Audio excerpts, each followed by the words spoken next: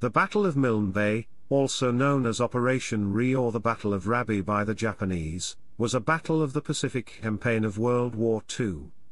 Japanese naval infantry troops, known as Kaigun Tokubetsu Rikusentai, with 2 small tanks attacked the Allied airfields at Milne Bay that had been established on the eastern tip of New Guinea. Due to poor intelligence work, the Japanese miscalculated the size of the predominantly Australian garrison and, believing that the airfields were defended by only 2 or 3 companies, initially landed a force roughly equivalent in size to 1 battalion on the 25th of August 1942. The Allies, forewarned by intelligence from Ultra, had heavily reinforced the garrison. Despite suffering a significant setback at the outset, when part of their small invasion force had its landing craft destroyed by Royal Australian Air Force aircraft as they attempted to land on the coast behind the Australian defenders, the Japanese quickly pushed inland and began their advance towards the airfields. Heavy fighting followed as they encountered the Australian militia troops that formed the first line of defence. These troops were steadily pushed back, but the Australians brought forward veteran 2nd Australian Imperial Force units that the Japanese had not expected. Allied air superiority helped tip the balance, providing close support to troops in combat, and targeting Japanese logistics. Finding themselves heavily outnumbered, lacking supplies and suffering heavy casualties, the Japanese withdrew their forces, with fighting coming to an end on the 7th of September 1942. The battle is often described as the first major battle of the war in the Pacific in which Allied troops decisively defeated Japanese land forces. Although Japanese land forces had experienced local setbacks elsewhere in the Pacific earlier in the war, unlike at Milne Bay, these earlier actions had not forced them to withdraw completely and abandon their strategic objective.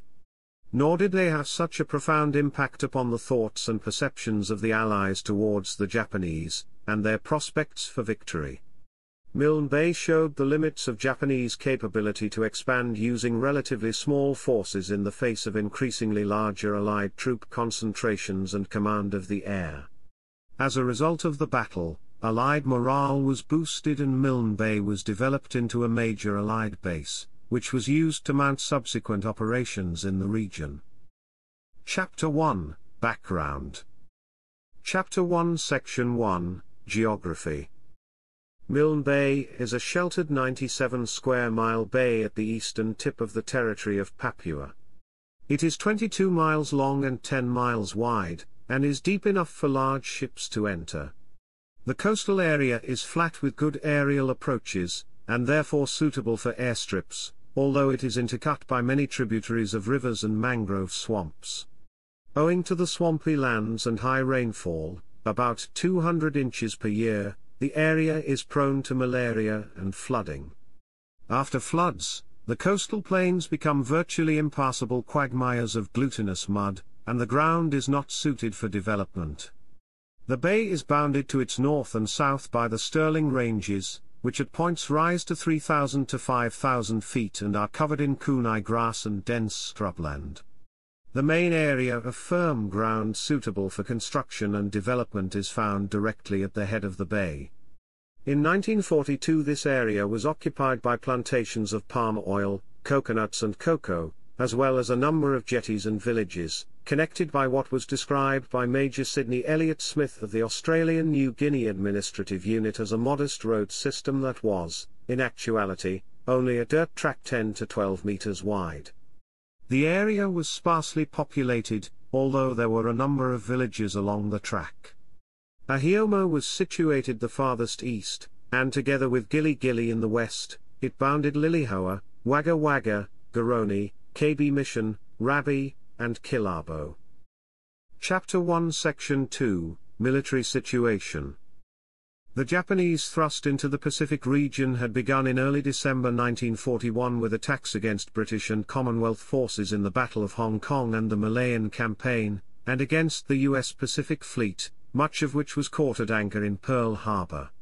They rapidly advanced south, overwhelming resistance in Malaya, capturing Singapore in February 1942, and successfully occupying Timor, Rabaul and the Dutch East Indies.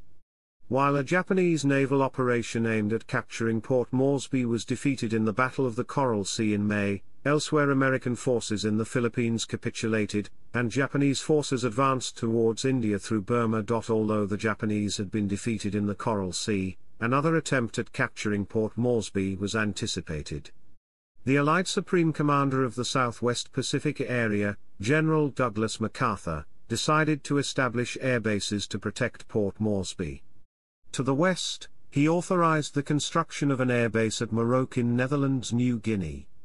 Another, codenamed Boston, was authorized to the east in the largely unexplored Bar Mullins Harbor area on the 20th of May. Any Japanese force approaching Port Moresby by sea would have to sail past these bases, allowing them to be detected and attacked earlier, but the base in the east had other advantages too. Bombers flying missions to Rabaul and other Japanese bases to the north from there would not have to overfly the Owen Stanley Range, and would not be subject to the vagaries of the weather and air turbulence over the mountains. For that reason, an airstrip suitable for heavy bombers was desired so that they could stage there from Port Moresby and bases in northern Australia. The Commander-in-Chief of Allied Land Forces, General Sir Thomas Blamey, selected a garrison for Boston on the 24th of May. The troops were informed that their mission was only to defend against Japanese raids, and in the event of a major attack they would destroy everything of value and withdraw. The Boston project fell through, as a reconnaissance of the area gave an unfavorable report and Elliot Smith suggested Milne Bay as a more suitable alternative site. A party of 12 Americans and Australians set out to explore Milne Bay in a consolidated PBY Catalina flying boat on the 8th of June. They were impressed by the flat areas, the roads and the jetties, all of which would ease airbase construction. On receipt of a favorable report from the party, MacArthur's General Headquarters cancelled Boston on the 11th of June and substituted Milne Bay. Milne Bay was given the codename Fall River. The use of place names as code names proved to be unwise, as some supplies were mistakenly sent to the real Fall River, in Massachusetts. Chapter 2, Prelude. Chapter 2 Section 1, Allies. The first troops arrived at Milne Bay from Port Moresby in the Dutch KPM ships Karsik and Bontekoe, escorted by the sloop HMAS Warrego, and the corvette HMAS Ballarat on the 25th of June. Karsik docked at a pontoon wharf that had been hastily constructed from petrol drums by Papuan workers, who had been recruited by Angao and who subsequently assisted in unloading the ships. The troops included 2.5 companies and a machine gun platoon from the 55th Infantry Battalion of the 14th Infantry Brigade, the 9th Light Anti-Aircraft Battery with 8 Bofors 40mm guns, a platoon of the U.S. 101st Coast Artillery Battalion with 8.50 caliber machine guns, and 2 3.7-inch anti-aircraft guns of the 23rd Heavy Anti-Aircraft Battery.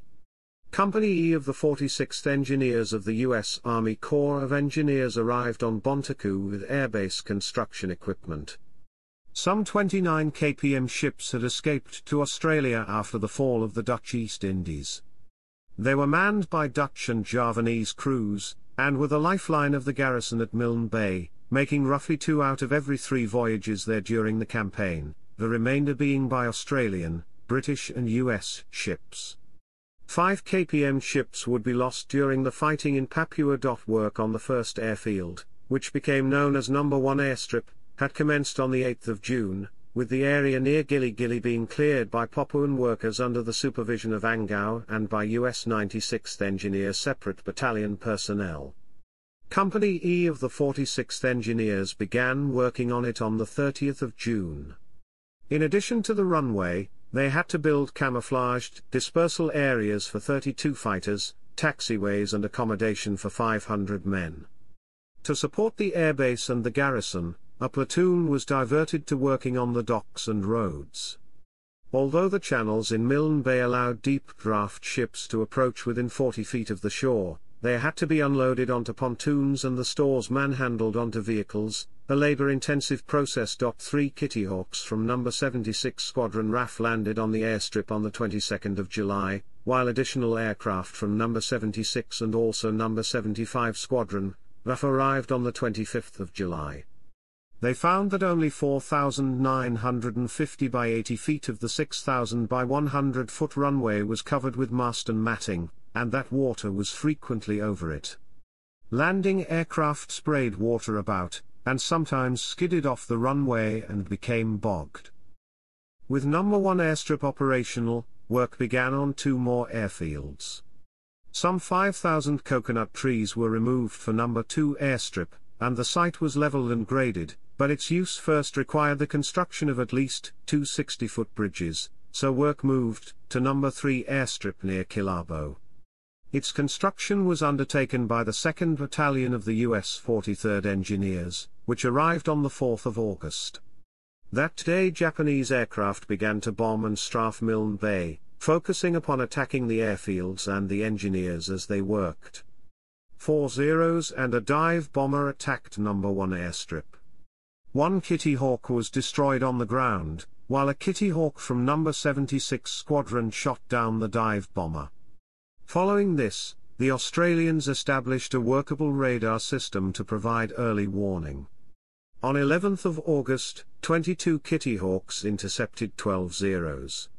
Despite their numerical advantage, the Australians lost 3 Kitty Hawks, while claiming 4 Japanese Zeros shot down. On the 11th of July, troops of the 7th Infantry Brigade, under the command of Brigadier John Field, began arriving to bolster the garrison.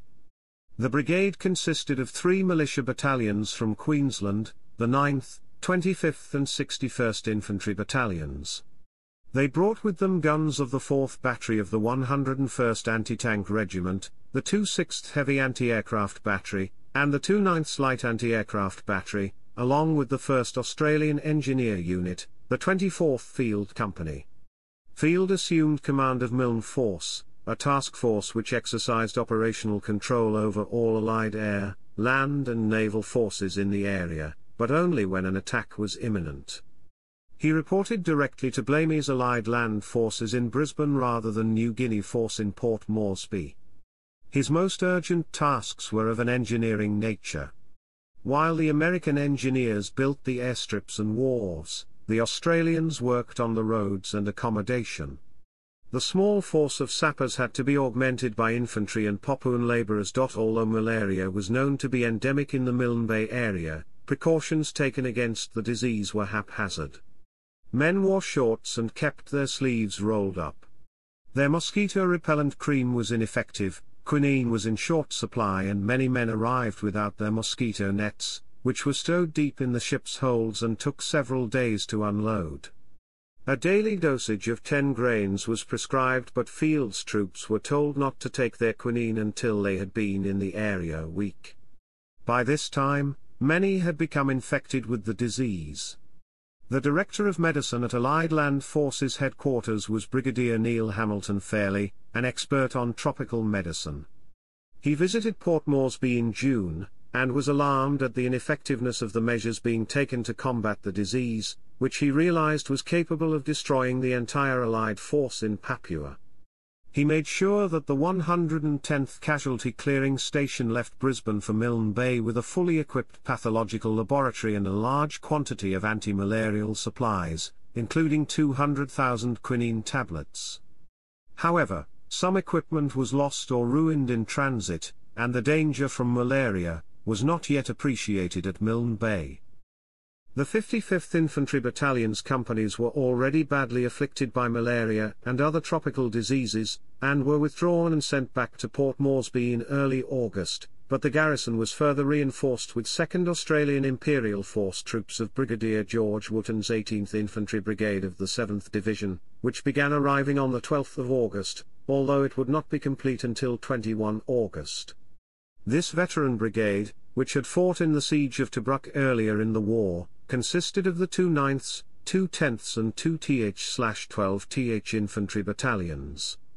Anti-aircraft and artillery support was provided by the 9th Battery of the 2/3 Light Anti-Aircraft Regiment, the US 709th Anti-Aircraft Battery and the 9th Battery of the 2/5th Field Regiment, while various signals and logistics troops provided further support. With 2 brigades now at Milne Bay, Major General Cyril Close was appointed to command Milne Force, which was placed under the control of New Guinea Force, now commanded by Lieutenant General Sidney Rowell, on the 12th of August. Close headquarters was formed in Sydney at the end of July and was flown up to Milne Bay. He arrived with some of his staff on the 13th of August, but had to wait until the rest arrived before he could formally assume command of Milne Force on the 22nd of August. By this time there were 7,459 Australian and 1,365 US Army personnel at Milne Bay, of whom about 4,500 were infantry. There were also about 600 RAF personnel. Close assigned the inexperienced 7th Infantry Brigade a defensive role, guarding key points around Milne Bay from seaborne or airborne attack, and kept the veteran 18th Infantry Brigade in reserve, ready to counterattack. Lacking accurate maps and finding that their signals equipment was unreliable in the conditions, the Australian command and control system consisted largely of cable telephones, or where there was not enough line available, runners. The soft ground made movement by road and even on foot difficult. Chapter 2 Section 2, Japanese. Japanese aircraft soon discovered the Allied presence at Milne Bay, which was appreciated as a clear threat to Japanese plans for another seaborne advance on Port Moresby, which was to start with a landing at Samurai Island in the China Strait, not far from Milne Bay. On the 31st of July the commander of the Japanese 17th Army, Lieutenant General Harukichi Hyakutake, requested that Vice Admiral Genichi Mikawa's 8th Fleet capture the new Allied base at Milne Bay instead. Mikawa therefore altered his plans for the Samurai operation, and substituted the capture of Milne Bay, which was codenamed Operation Ri, and scheduled for the middle of August. Operation Ri received a high priority after aircraft from the 25th Air Flotilla discovered the new Milne Bay airfields on the 4th of August, but was then postponed due to the American landings on Guadalcanal on the 7th of August. Under the misconception that the airfields were defended by only 2 or 3 companies of Australian infantry, the initial Japanese assault force consisted of only about 1,250 personnel. The Imperial Japanese Army was unwilling to conduct the operation as it feared that landing barges sent to the area would be attacked by Allied aircraft. Following an argument between IJA and Imperial Japanese Navy officers, it was agreed that the Navy would have responsibility for the landing. As a result, the assault force was drawn from the Japanese naval infantry, known as Kaigun Rikusentai. Some 612 naval troops from the 5th Kure Special Naval Landing Force, led by Commander Masjiro Hayashi, were scheduled to land on the east coast near a point identified by the Japanese as Rabi, along with 197 men from the 5th Sasebo SNLF, led by Lieutenant Fujikawa. It was planned that a further 350 personnel from the 10th Naval Landing Force, along with 100 men from the 2nd Air Advance Party, would land via barge on the northern coast of the peninsula at Taupota, in Goodenough Bay, from where it would strike out over the Stirling Ranges to attack the Australians from behind. Following the battle, the Chief of Staff of the Japanese Combined Fleet, Vice Admiral Motome Agaki, assessed that the landing force was not of a high caliber as it contained many 30 to 35-year-old soldiers who were not fully fit, and had inferior fighting spirit. Naval support was to be provided by the 18th Cruiser Division under the command of Rear Admiral Mitsuharu Matsuyama. The Japanese enjoyed some initial advantage in the form of possessing 2 Type 95 light tanks. After an initial attack, however, these tanks became marooned in the mud and abandoned. They also had control of the sea during the night, allowing reinforcement and evacuation. Chapter 2 Section 3, Allied Intelligence Advantage. Countering these Japanese tactical advantages, the Allies enjoyed the strategic advantage of possessing superior intelligence about Japanese plans. The Japanese knew very little about Allied forces at Milne Bay, while the Allies received advance warning that the Japanese were planning an invasion. In mid-July, codebreakers under the command of Commander Eric Nave informed MacArthur that toward the end of August the Japanese planned to attack Milne Bay. They provided detailed information about the numbers of soldiers to expect, which units would be involved, their standard of training, and the names of the ships that the Japanese had allocated to the operation. MacArthur's Assistant Chief of Staff for Intelligence, Brigadier General Charles A. Willoughby, had anticipated a Japanese reaction against Milne Force, and interpreted the Japanese reconnaissance on the 4th of August as foreshadowing an operation.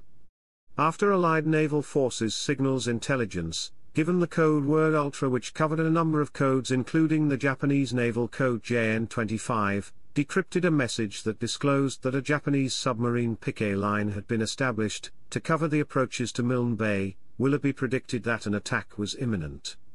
In response, MacArthur rushed the 18th Infantry Brigade to Milne Bay. Major General George Kenney, the commander of the Allied Air Forces, ordered air patrols kept up over the likely Japanese invasion routes. He also ordered preemptive air strikes against the Japanese airfields at Buna on 24 and the 25th of August, which reduced the number of Japanese fighters available to support the attack on Milne Bay to just 6. Chapter 3, Battle. Chapter 3 Section 1, Initial Landing. Over the course of 23 and the 24th of August, aircraft from the 25th Air Flotilla carried out preparatory bombing around the airfield at Rabi. The main Japanese invasion force left Rabaul on the 24th of August, under Matsuyama's command, at 7 am. The fleet was made up of 2 light cruisers, Tenryu and Totsuta, as well as 3 destroyers, Barakas, Tanikes, and Homokoze, in concert with the transports, Nankai Maru and Kinai Maru, and the submarine chasers CH-22 and CH-24. At 8:30 am on the 24th of August, Milne Bay GHQ was alerted by an RAF Hudson bomber near Kaitava Island, off the Trobriand Islands, and coast watchers that a Japanese convoy was approaching the Milne Bay area. HMAS Arunta, escorting the transport SS Tasman, left the Milne Bay area and sailed for Port Moresby after learning of the invasion force. Reports of the second Japanese convoy, consisting of 7 barges, which had sailed from Buna carrying the force that would land at Taupoto, were also received at this time. In response to this sighting, after the initially poor weather had cleared, 12 RAF Kittyhawks were scrambled at midday. The barges were spotted beached near Goodenough Island, where the 350 troops of the 5th Sasebo SNLF, led by Commander Tsukioka, had gone ashore to rest. The Australian pilots then proceeded to strafe the barges and, over the course of 2 hours, destroyed them all and stranded their former occupants. After the initial sighting, the main invasion force, consisting of the heavy naval screening force and the 2 transports, remained elusive until the morning of the 25th of August. In an effort to intercept it, US B-17s operating from bases at Mariba and Charters Towers in Queensland were dispatched, although they were unable to complete their mission as bad weather closed in. Later in the afternoon, a number of Kittyhawks and a single Hudson bomber strafed the convoy and attempted to bomb the transports with 250-pound bombs near Rabi Island. Only limited damage was caused to the convoy and no ships were sunk. After this, due to the withdrawal of the only Allied naval presence in the area, Arunta and Tasman, and RAF Tender was sent to act as a picket in the bay, ready to provide early warning of the approaching Japanese. Meanwhile, earlier in the day, Close decided to shorten his lines and passed the order for D Company, 61st Infantry Battalion, which had been sent to Akioma in the east, to withdraw back behind B Company at KB Mission and reposition itself at the No. 3 airstrip at Gili Gili. A shortage of watercraft, however, delayed D Company's departure until the evening of 25/26 of August after requisitioning 3 luggers Bronzewing, Elevala, and Dado Z. At around 10:30 p.m., the Japanese main force, consisting of over 1,000 men and 2 Type 95 Argo tanks, had made landfall near Wagga Wagga, on the northern shore of the bay. Due to an error in navigation, they came ashore about 3 kilometers east of where they had intended, placing them further away from their objective. Nevertheless, they quickly sent out patrols to secure the area, rounding up local villagers, and established a beachhead. Later that evening, 2 of the small watercraft that D Company were using to withdraw to Gili Gili encountered the Japanese landing force. In the firefight that followed, one of the craft, Elevala, was forced to beach and its occupants forced to return to take to the jungle on foot, eventually reaching Gili Gili some time later, the other, Bronzewing, was holed, and of its passengers, 11 were killed either in the engagement or by the Japanese following their capture. Chapter 3 Section 2, Japanese Advance Inland. By dawn of the 26th of August, advancing west along the coast with armored support, the Japanese had reached the main position manned by troops from B Company, 61st Infantry Battalion, around KB Mission. The Japanese force moved through the jungle at the edge of the coastal track, and was headed by 2 light tanks. Although they lacked anti-armor weapons, the Australians were able to turn back the Japanese attack. At this stage, the Japanese suffered a serious setback when their base area was heavily attacked at daylight by RAF Kittyhawks and a Hudson aircraft, along with B-25s, B-26s and B-17s from the U.S. 5th Air Force. As a result of the attack, a number of Japanese troops were killed, while a large quantity of supplies was destroyed, as were a number of the landing barges which were beached near the KB Mission. Aside from severely hampering the Japanese supply system, the destruction of the landing barges also prevented their use to outflank the Australian battalions. The Japanese did not have any air cover as the fighters based at Buna which were to patrol over Milne Bay were shot down by Allied fighters shortly after they took off, and other aircraft based at Rabaul were forced to turn back due to bad weather. Nevertheless, the Japanese were still pressing on the 61st Infantry Battalion's positions throughout the day. Field, who had command responsibility for the local area, decided to send 2 platoons from the 25th Infantry Battalion to provide support. Later, the remaining 2 rifle companies from the 61st were also dispatched, along with their mortar platoon. The muddy track meant that the Australians were unable to move anti-tank guns into position. However, as a stopgap measure, quantities of sticky bombs and anti-tank mines were moved up to the forward units. At 4:45 p.m., with air and artillery support, the Australians launched a minor attack upon the Japanese forward positions which were located about 600 yards to the east of the mission, pushing the Japanese back a further 200 yards. Weary from the day's fighting, though, they withdrew to Motio, west of the mission.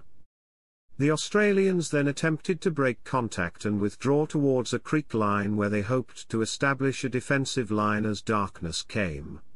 The Japanese stayed in close contact with the Australians, harassing their rear elements.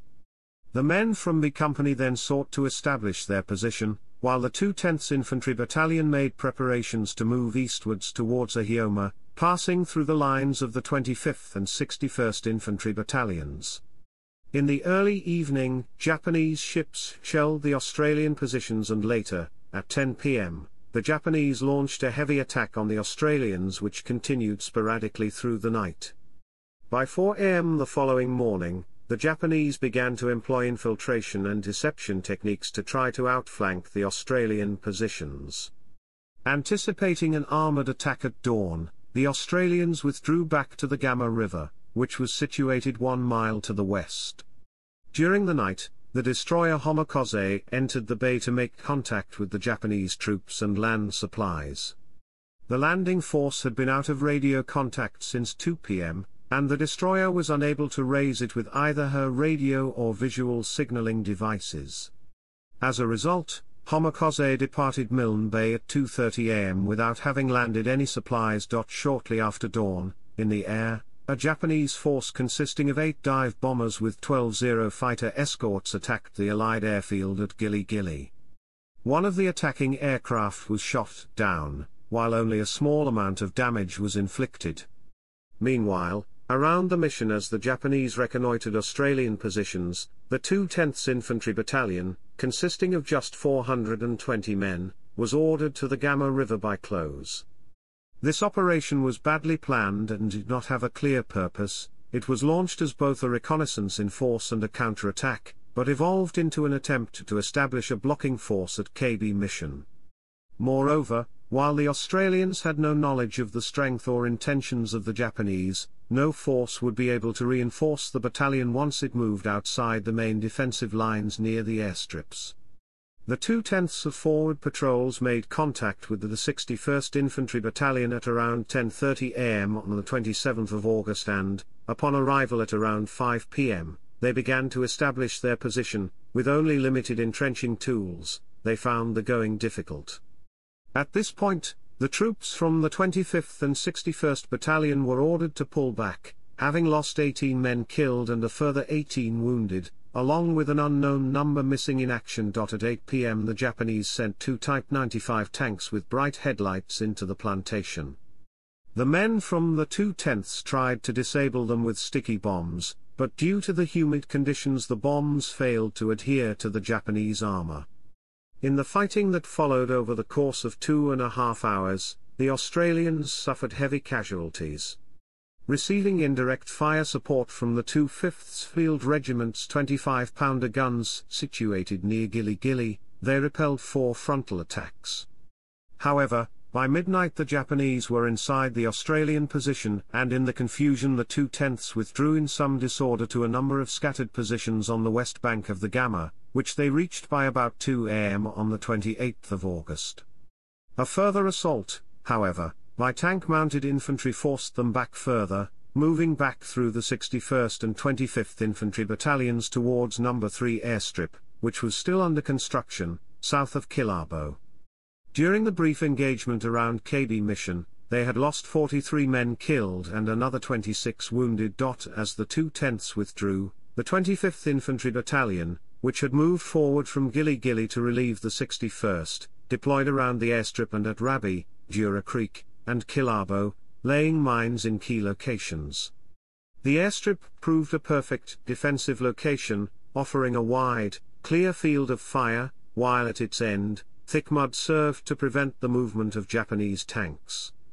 Around dawn the advancing Japanese troops reached the airstrip and, under the cover of field artillery and mortars, they launched an attack. Although the Australians did not know it, the tanks that were supporting the attack became stuck in the mud and were subsequently abandoned. They would later be discovered by an Australian patrol on the 29th of August. Meanwhile, troops from the 25th and 61st Infantry Battalions, along with Americans from the 709th Anti-Aircraft Battery turned back the attacking Japanese infantry. Further strafing by Kittyhawks followed, and the Japanese were forced to fall back 2 kilometers to the east of Rabi. Following this, for the next 2 days there was a lull in the fighting. During this time, the Australians consolidated their defences. The 61st Infantry Battalion, despite being seriously depleted from the previous fighting, were ordered back to the perimeter around the airstrip, subsequently deploying around Stevens Ridge, tying in with the 25th Battalion's positions between the coast and Waria Creek. Fire support was provided by mortars from the 25th along with Vickers machine guns from the 61st and .30 and .50 caliber machine guns mounted on the American half-tracks. The American engineers and anti-aircraft gunners became the first American troops to engage in ground combat in New Guinea. Elsewhere, the 2/12th Infantry Battalion began moving forward from Waigani to enable it to join the fighting later as a counter-attacking force. They, along with the 2/9ths, were subsequently tasked to carry out an attack from No. 3 airstrip to KB Mission. Meanwhile, the Japanese also sought to reconfigure their forces, and Mikawa decided to reinforce the forces that were already ashore. These reinforcements, consisting of 567 men from the 3rd Kure SNLF and 200 from the 5th Yokosuka SNLF, left Rabaul on the 28th of August. At around 4:30 p.m. an RAF patrol spotted the Japanese convoy, consisting of 1 cruiser and 9 destroyers, and subsequently reported this to the Allied headquarters. Believing that further landings were about to occur, Close cancelled his plans to begin a counterattack with the troops from the 18th Brigade. Orders were also passed for the 30 Kittyhawks at Gili Gili to be flown off to Port Moresby in case the Japanese succeeded in breaking through to the airfield. The attack did not take place, though, and consequently early in the morning on the 29th of August they returned, albeit -2 aircraft which had crashed during the move. The Japanese convoy arrived off Wagga Wagga at 8:15 p.m. on the 29th of August, and began landing troops and supplies.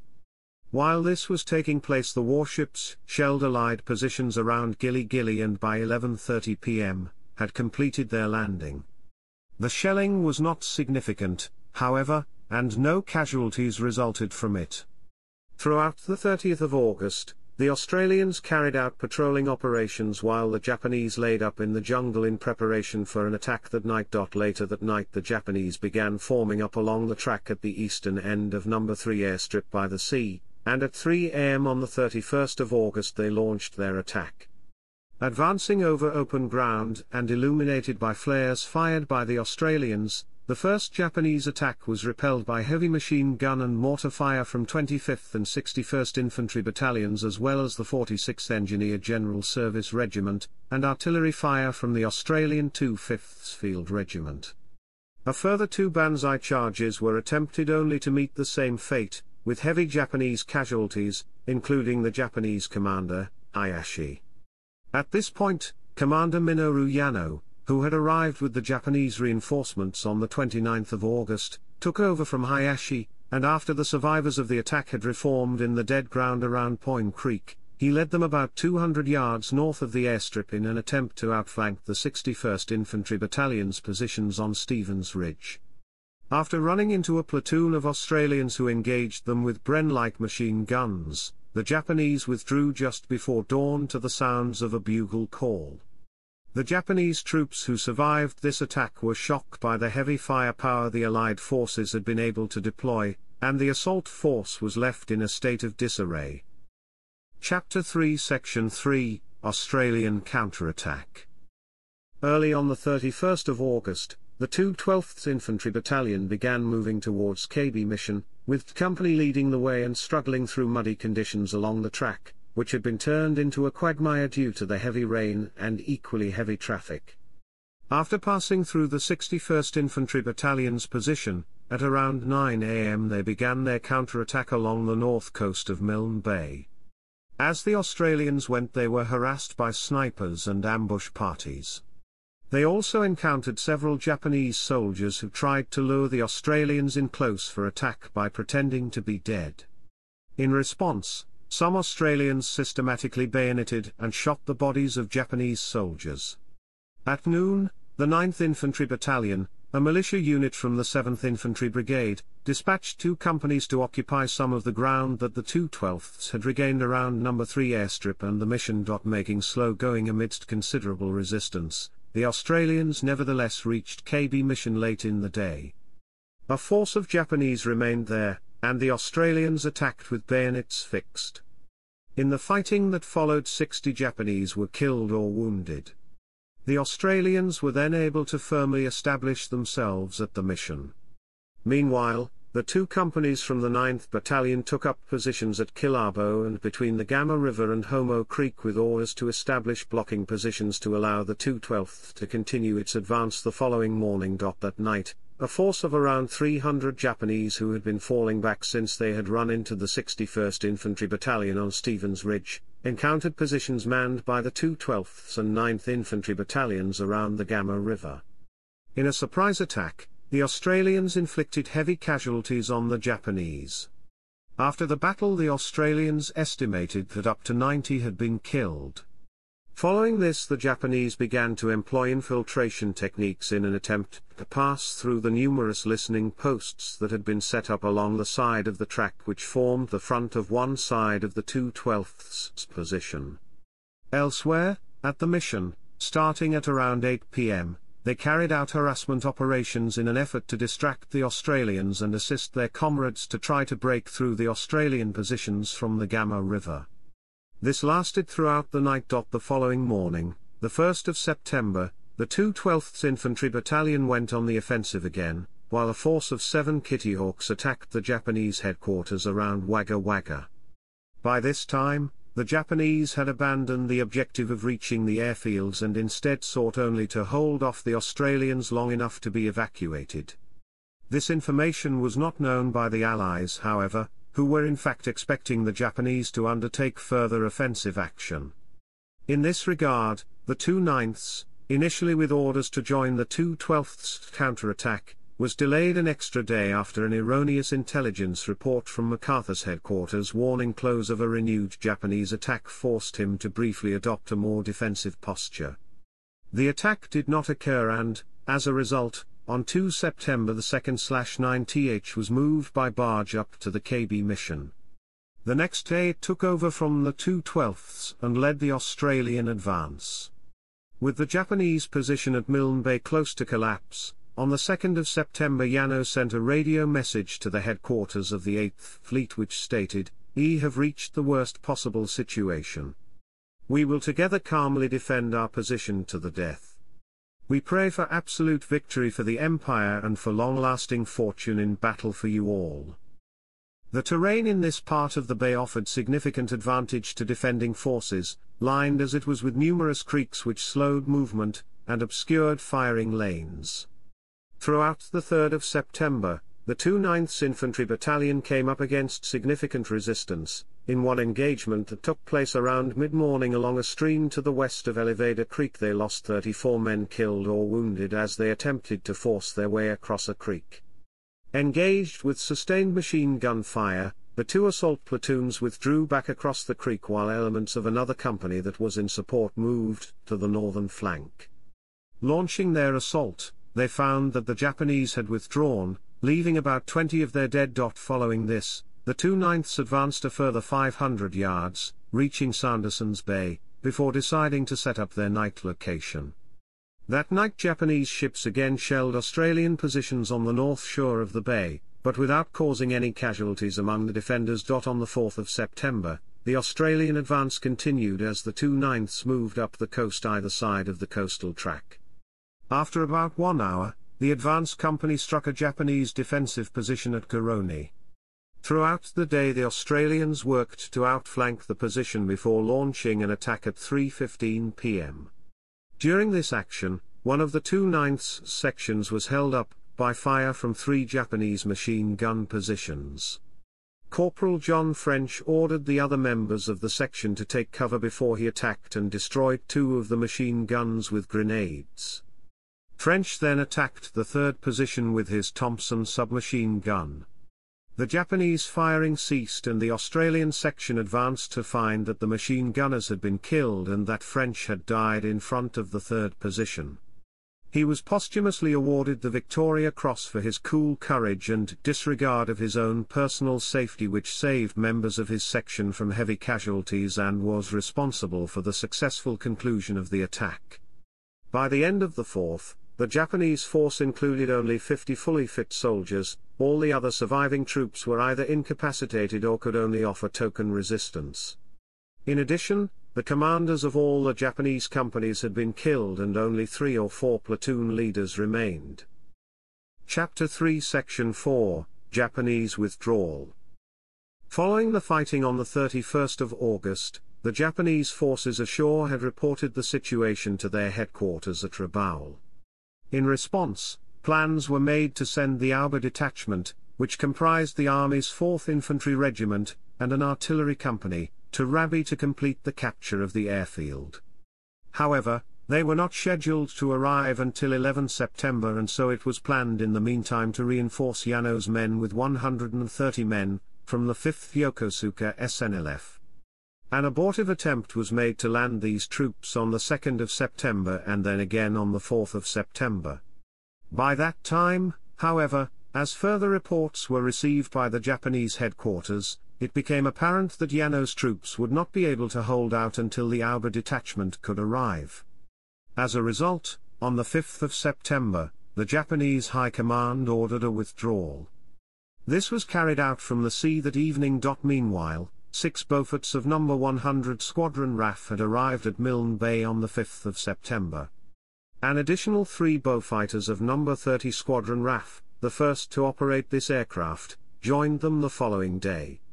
The Beauforts were tasked with providing additional support against further landings and undertaking anti-shipping missions. On the 6th of September, the Allied offensive reached the main camp of the Japanese landing force, fighting a number of minor actions against small groups that had been left behind after the evacuation.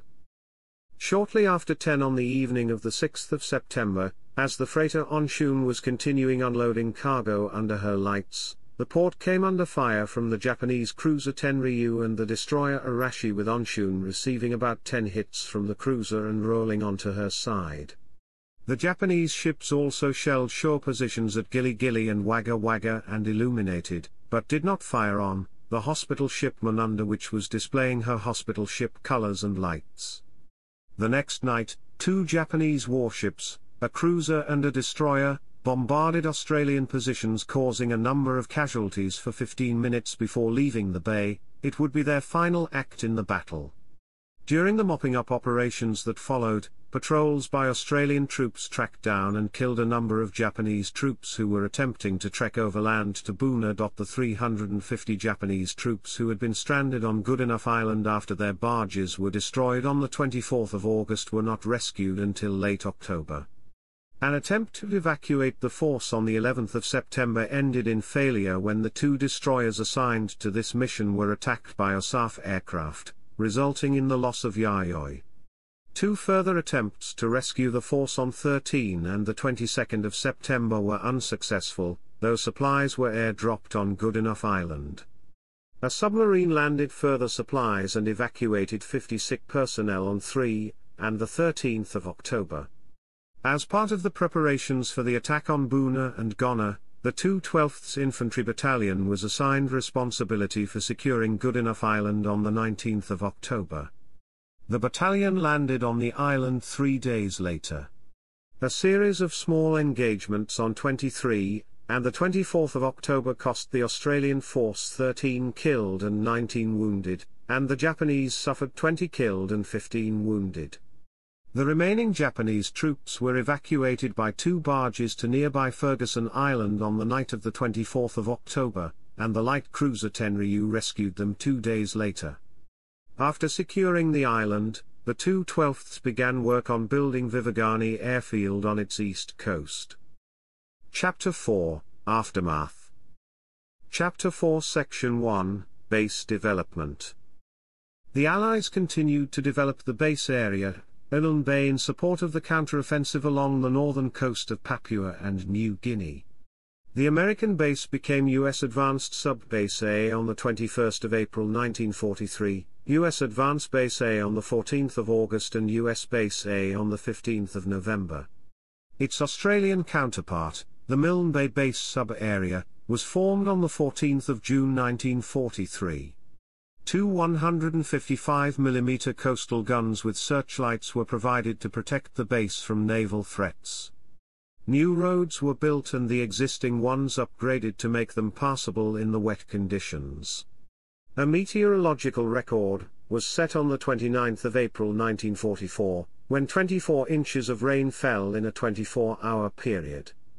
By June 1944, there was over 100 miles of road in the area. A bitumen-surfaced second runway was built at No. 1 Airstrip, by No. 6 Mobile Works, Squadron RAF, after which the original runway was only used for emergencies and taxiing. The minefield around No. 3 Airstrip was lifted and the airstrip was completed, with revetments and hardstands for 70 medium bombers. A new wharf, known as Lyle's Wharf after the American engineer who supervised its construction, was built in September and October 1942. This was capable of handling Liberty ships. Henceforth, ships could sail direct to Milne Bay from the United States, reducing the pressure on Australian ports and saving 2 or 3 days sailing time in addition to the time formerly taken to unload and then reload the cargo on smaller ships in those ports. PT boats were based at Milne Bay from December 1942, with PT boat overhaul facilities, a destroyer base, a transshipment and staging area, and a station hospital also constructed. On the 14th of April 1943, the Allied base was attacked by 188 Japanese aircraft, during the Japanese air offensive, Operation I-Go. The base's anti-aircraft defenses were limited, but a force of 24 RAF Kitty Hawk fighters were on hand to respond to the attack. Minor damage was inflicted on the supply dumps around the airfields, while one British motorship, Gorgon, was damaged and Van Heemskerk, a Dutch transport carrying U.S. troops, was sunk. At least 3 Allied aircraft were shot down, while the Japanese lost 7 aircraft. Later, Milne Bay was used as a staging area for mounting the landing at Lae in September 1943, and the New Britain campaign in December. The base at Milne Bay remained operational until the end of the war. Chapter 4 Section 2, War Crimes. During the Australian counterattack, the advancing troops found evidence that the Japanese had committed a number of war crimes at Milne Bay, specifically the execution of prisoners of war and civilians. None of the 36 Australian troops who were captured by the Japanese survived. A number of them were found to have been executed, with some showing signs of having been mutilated as well. In addition, at least 59 civilians were also murdered between 25 August and the 6th of September. Included in this were a number of Papuan women who were sexually assaulted before being killed. The war crimes committed at Milne Bay hardened Australian soldiers' attitudes towards Japanese troops for the remainder of the war. Historian Mark Johnston has written that the Australians' relentless killing of Japanese then and thereafter owed much to a determination both to retaliate in kind and to take revenge for Japanese atrocities and rumoured maltreatment of POWs. Later, the Australian Minister for External Affairs, Dr. H.V. Evatt, commissioned a report by William Webb on war crimes committed by the Japanese. Webb took depositions about the Milne Bay incident from members of the Allied forces who had been present, and used them to form part of his report. In 1944 this was submitted to the United Nations War Crimes Commission, which had been set up by the Allies following the Moscow Declaration. Evidence about the crimes was presented to the Tokyo War Crimes Tribunal on the 2nd of January 1947, but no Japanese personnel were prosecuted for actions during the fighting at Milne Bay. Chapter 4 Section 3, Results. The Australians estimated Japanese casualties to be around 700 to 750 killed in action, and a Japanese source reported 625 killed in action. Of the 1,943 Japanese soldiers that were landed at Milne Bay, ships from the Japanese 18th Cruiser Division managed to evacuate 1,318 personnel, including 311 who were wounded. The Australians suffered 373 casualties, of which 167 were killed or missing in action. U.S. forces lost 14 personnel killed and several wounded. Although Allied casualties during the battle had been light, in the wake of the battle, Milne Bay suffered an epidemic of malaria that posed a threat to the base as great as that from the Japanese attack. Over 1/6 of Milne force, including clothes, came down with the disease. The incidence of malaria soared to 33 per thousand per week in September, and to 82 per thousand per week in December. At this rate, the whole force could have been incapacitated in a matter of months. It placed enormous strain on the medical units and the supplies of anti-malarial drugs. The chief pathologist of New Guinea Force, Lieutenant Colonel Edward Ford, went to see Blamey, who was now in personal command of New Guinea Force, and told him that 1,000 men and a large quantity of anti-malarial supplies were urgently required at Milne Bay to avert a disaster. Blamey took a personal interest in the matter. He expedited supply shipments, and made the required personnel available. The arrival of quantities of the new drug atabrine allowed this more effective drug to be substituted for quinine. The incidence of malaria dropped dramatically after December, the month in which atabrine became the official Australian prophylactic drug, and by March 1943 the crisis had passed. After this, the incidence of malaria amongst the garrison at Milne Bay was similar to other bases in Papua and New Guinea. Strategically, as a result of the fighting around Milne Bay, Japanese operations within the region were constrained. The defeat at Milne Bay kept them from bypassing the holding action that the Australians were conducting on the Kokoda Track. Milne Bay showed the limits of Japanese capability to expand using relatively small forces in the face of increasingly larger Allied troop concentrations and command of the air. The Japanese commanders were then forced to change their plans in the region, shifting their focus towards repelling the U.S. forces that had landed on Guadalcanal, while maintaining a smaller effort around Bunagona, under Major General Tomitaro Hirai. Once they had retaken Guadalcanal, they planned to reinforce Hirai's forces and launch a reinvigorated attack on the Australians around Port Moresby. In the end, subsequent defeats at Bunagona and on Guadalcanal did not allow them to implement these plans, as the Allies gained the ascendancy in the region throughout late 1942 and the Japanese were forced to fall back to the northern coast of New Guinea. In the aftermath of the battle, a large amount of intelligence was also gained by the Allies, providing their planners with a better understanding of the strengths and weaknesses of the Japanese and their equipment. It also demonstrated that the militia were an effective fighting force. The most significant result, though, was the effect that the victory had on the morale of Allied servicemen elsewhere in Asia and the Pacific, especially those on the Kokoda Track, and British troops fighting in Burma. Although the Japanese had previously suffered minor local defeats, such as those around Changsha in China, as well the first landing at Wake Island and the Battle of the Tanaro on Guadalcanal, these actions, unlike Milne Bay, had not resulted in complete Japanese withdrawal and the abandonment of the military campaign. The Allied victory at Milne Bay therefore represented the first full-scale defeat on land. In Australia, initial public reaction to the victory at the time was one of cautious optimism. An article in the Canberra Times from early September 1942 labelled the victory a tonic surprise, and while highlighting the example as a portent of future battlefield success by Australian forces in the region, also pointed out the task that lay ahead of the Australians in New Guinea remained a major problem. Most significantly, though, it highlighted the importance of morale in turning the tide in the war, describing it as the bridge that must carry all the vast and complicated effort being directed towards victory. Another article, which appeared in the West Australian at the same time, while also preparing the Australian public for the tough fighting that would follow in New Guinea, hailed the victory at Milne Bay as a turning point, the instance of which signalled an end of a rearguard campaign and the start of an Allied offensive in the region. Amongst individual Australian soldiers, the news of the victory helped to dispel some of the notions about the invincibility of the Japanese soldier that had developed in the psyche of Allied soldiers following the defeats of early 1942, and which had impacted on Allied planning up to that point. Some of these notions would remain until the end of the war, but the news of Milne Bay allowed some soldiers to rationalize the Japanese soldiers' past victories as being the result of tangible factors, such as numerical superiority, that could be overcome, rather than innate factors associated with the intangible qualities of the Japanese soldier that were not so easily overcome.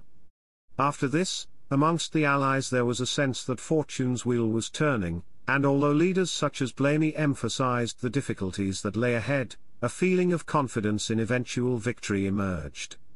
MacArthur warned the War Department that success was attributable to good intelligence that allowed him to concentrate a superior force at Milne Bay, and might not be repeatable. After the war, the Australian Army commemorated the battle through the awarding of a battle honour titled Milne Bay to a number of the units that took part. The units chosen were the 9th, 25th, 61st, 2 9ths, 2 10ths and 2 Th/12 Th infantry battalions. The 2 RAF fighter squadrons that had taken part in the fighting were also singled out for praise by the Australian commanders for their role in the battle. Rowell stated, "The action of 75 and 76 Squadrons RAF on the first day was probably the decisive factor," a view Close endorsed in his own report.